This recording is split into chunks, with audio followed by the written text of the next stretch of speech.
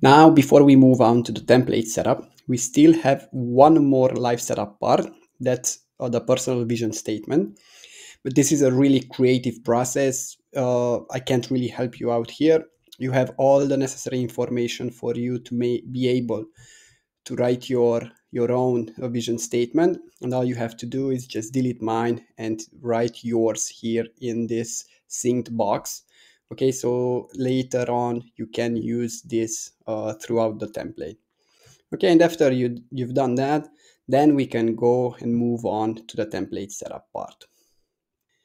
In the live setup, we filled four of the main databases: areas, my core values, end goals, and mean goals. We still have a couple of things left to do, but before we go, let's just understand how this template is built up. So let's go to the customize page and here to databases.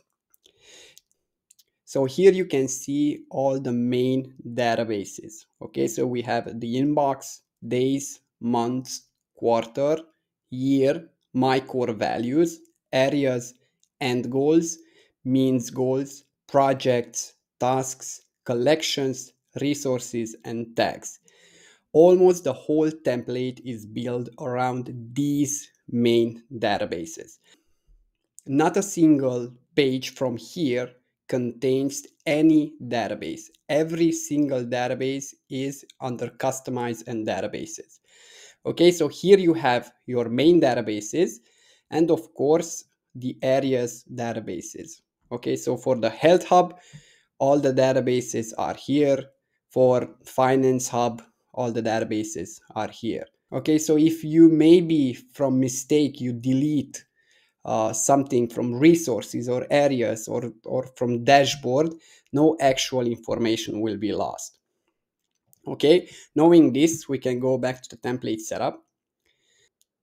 And here mainly you have to fill out the rest of the main databases so that you can start using the template. Okay, so we have projects. You have a couple of examples here, so you can delete these and add the projects that you want to work on right now. Also, you have the categories.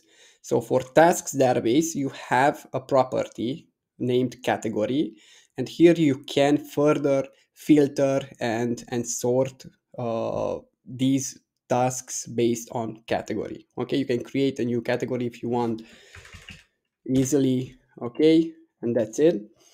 For tasks, maybe you can add new tasks, delete all the example ones, and create your own tasks that you want, add projects, add category to them.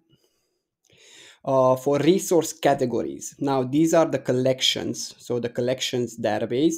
Here you have the type of resources. Okay, you have courses, articles, podcasts, and so on. You have different notebooks and data for later.